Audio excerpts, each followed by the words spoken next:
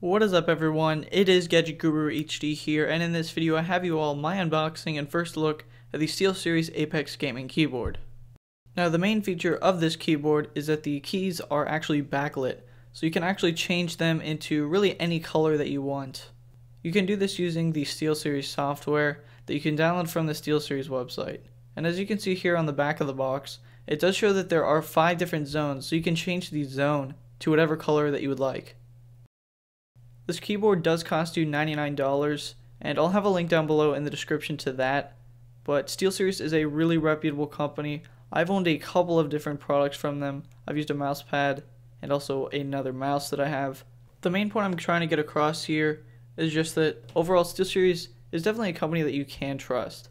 Now inside the packaging here, you will find the SteelSeries APEX Gaming Keyboard itself, and also your quick start guide.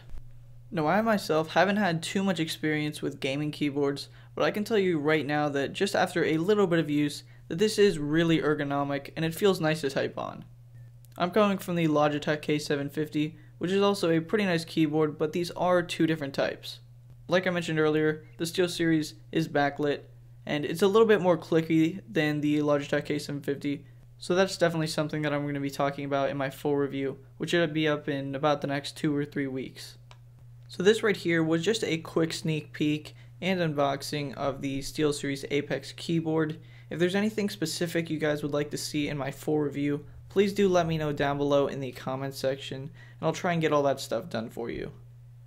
Anyway, thanks for watching everyone, and I'll see you guys in the next video.